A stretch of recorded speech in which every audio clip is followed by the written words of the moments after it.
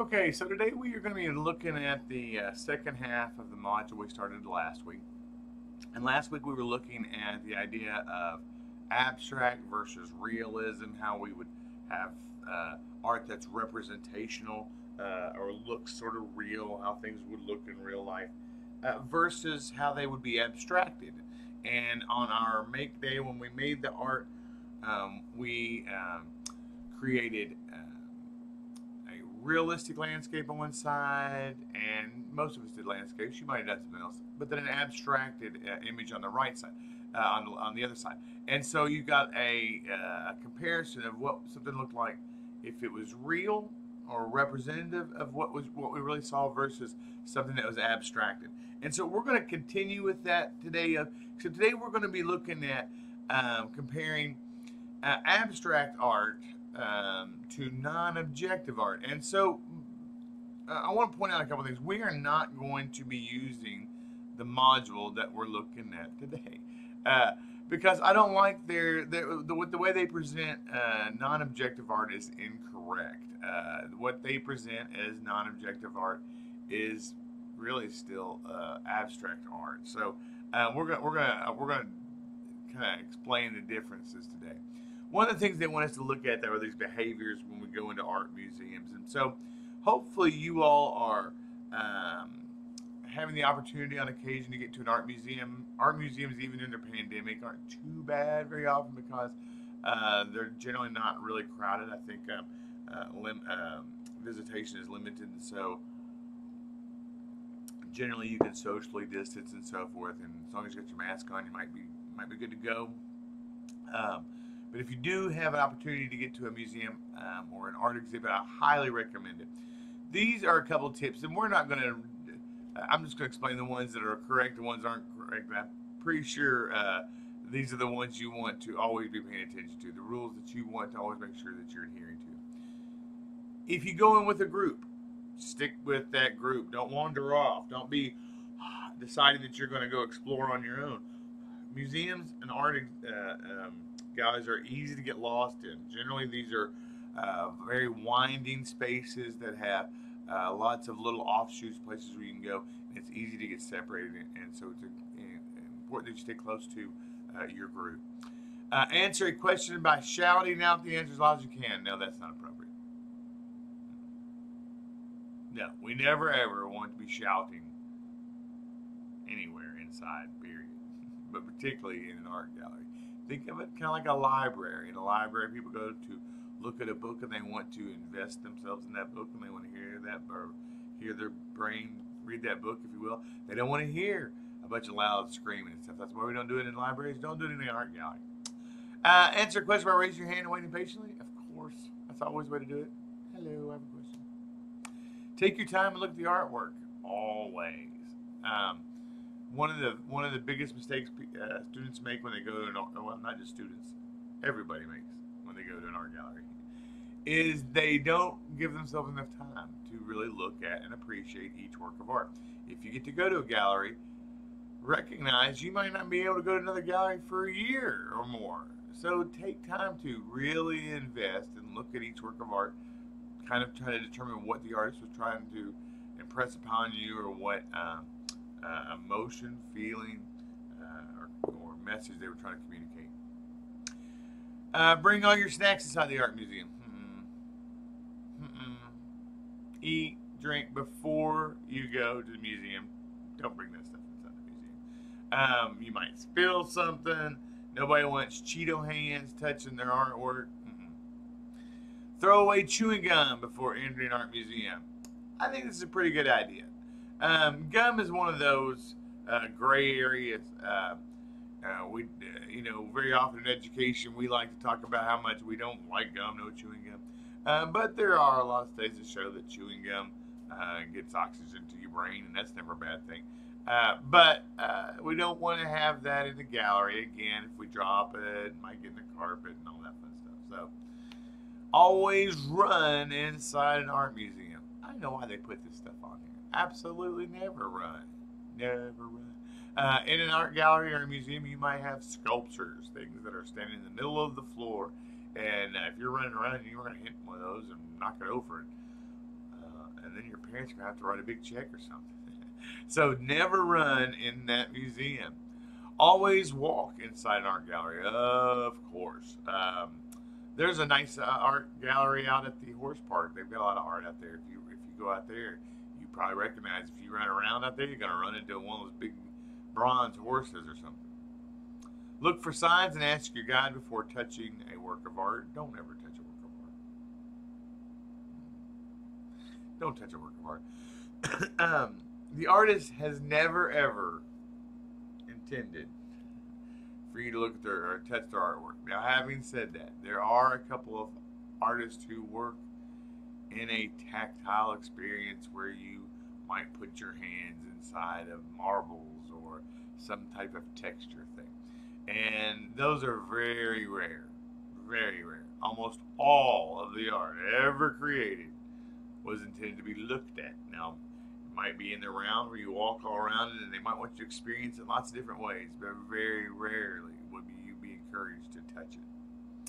Take as many selfies as you want in front of the artwork. So this is one of those things that we also don't recommend.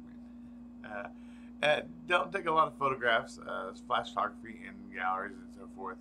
But we live in a day and age where people like to always show where they are, and you will probably be inspired to take a selfie in an art gallery. You also want to be conscientious of how that art gets represented. So make sure that any pictures you take of yourself are about you and not about the artwork itself, really. Look for signs and ask your guide before photographing the work, of course. Of course. So here's where we get into the idea of non-objective art. We're not going to look at that. I recommend you don't even click on any of that stuff. It's all nonsense. What they have there is all wrong. And so instead of going through what they've done and what they talk about doing,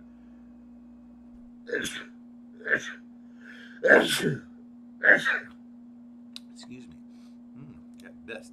We're going to look at a PowerPoint I have about landscapes, and we've talked a little bit about these and how we can look at realistic versus non-objective. And so I just want to kind of review this, and then we're going to throw in, realistic versus abstract, and then we're going to throw in abstract versus non-objective here at the very end.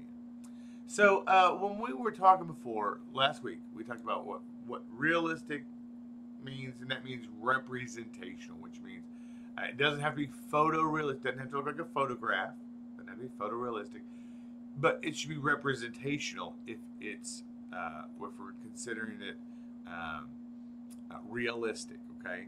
And then if it's abstracted, it's going to have a few things that might happen in it.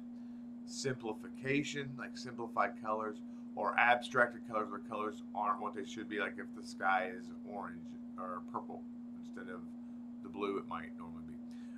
If the grass is orange or red instead of green.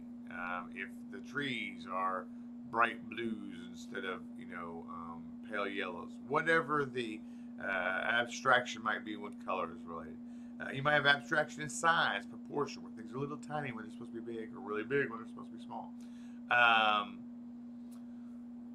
We talked about the simplification of shape, where the mountains might become sort of simplified shapes, where we look at the most basic shapes. We looked at the idea of how you combine realism with abstraction.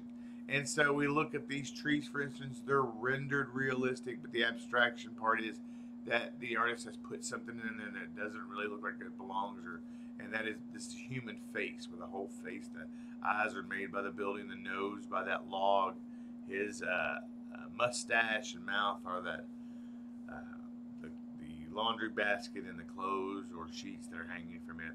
And so there are a few ways that we can abstract, in an abstract work of art, we're going to be able to identify what we're looking at. We're going to be able to look at it and go, oh, that's a tree. It's used simplified color. The colors are probably more complicated. It's probably used simplified shapes. There's probably a lot of shadow and stuff that would have made that a three-dimensional looking shape instead of flat. And so we can look and see, it's a tree, though. We can recognize it's a tree. If we look at a simplified landscape, we might go, oh, those are really simplified shapes, simplified color. But we recognize that this is a landscape. We recognize that this is a road. These are roads. That we recognize these are buildings. These are objects that we can recognize in the painting. So if we can recognize what's going on in the work of art, it's either going to be realistic or abstract. If we can recognize it, but it's very different than the realistic, then we know that that's been abstracted. But we can still identify that this is a landscape, this is the sun, these are clouds, all still very abstracted color. These are fields. We can even see that single point perspective as it goes back in space. So I hope by now you've got a pretty firm understanding of the difference between realistic and abstract. So now let's take a look at abstract versus non-objective. So when we look at talking about non-objective art, what we're talking about is art that has no identifiable object in it. So if you notice, I've highlighted no and object in the word non-objective. It's a little hyphened word. Because if we can see, if we can identify an object in it, if we go, oh, that's a car, then that's not non-objective, that's abstract.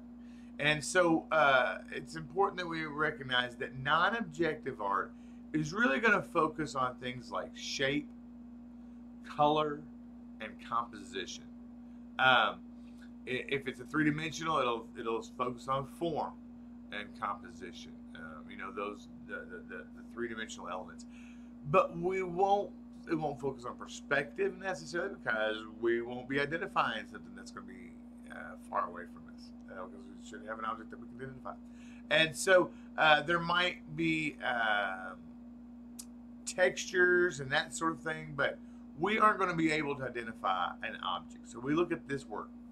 I think this is a Paul Klee. If we look at this work, we can see that there are triangles, there's rectangles, I see warm colors and cool colors, I see half circles, geometric shapes are abound, they're everywhere, almost all geometric shapes. I don't see anything hardly that looks organic, all geometric.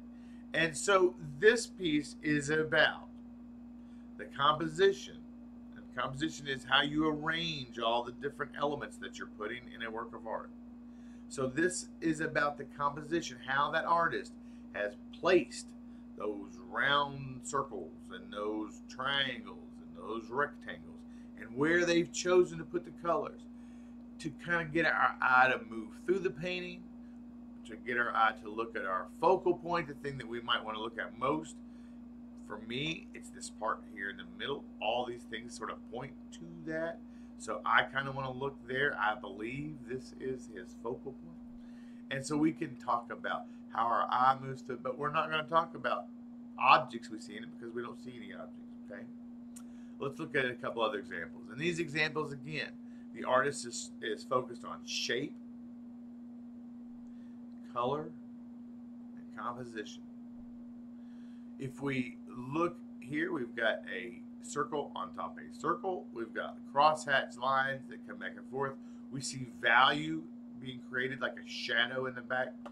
But this doesn't look like anything. Now, I might say, hey, to me, that looks like it could be a snowman.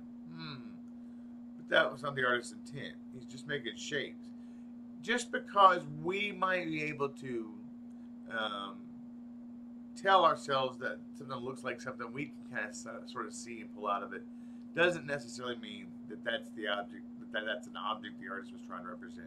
And so that's an important difference. Think about it like if you look at clouds and you go, hey, that cloud looks like the state of Kentucky. You still recognize it's just a cloud. It just so happens to sort of kind of resemble the shape of Kentucky. When we look at this work, this is all about those organic shapes. We've looked at a lot of geometric shapes. This one's about organic shapes. Remember, those organic shapes are shapes you might find in nature, like rocks and trees. And they have real weird, undefined boundaries on the outside and that sort of thing. So that's what we see here a lot. These aren't rectangles and squares. We wouldn't go, hey, that's a circle. No, it's got this weird curve and this jagged edge. Looks like it could be a broken piece of something. These are organic shapes. I like the way they're using muted colors. And again, when we talk about non-objective art, we can talk about how the eye travels through the work of art, how movement is being used, how color is being used, texture maybe, but we're not going to be talking about how well an artist rendered an object. Last but not least, this is a Mondrian, and Mondrian did these really cool non-objective works of art. It's not supposed to be anything. He's looking on at shape, color, and its composition. Where am I going to put my red, he says. Where should the yellow go? How big should this black square be? All of those things are what Mondrian was considering. And that's what the focus of non-objective art is. Those shapes, those colors, textures, movement within the painting or the work of art. And that goes to those composition elements. All right, guys, we're going to stop the lesson here and we'll talk briefly, and then we'll talk about what we're going to do for our McDay.